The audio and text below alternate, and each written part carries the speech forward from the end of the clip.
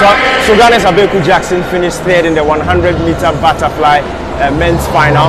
There was a re-swim earlier this morning after yesterday's race had a slight mishap.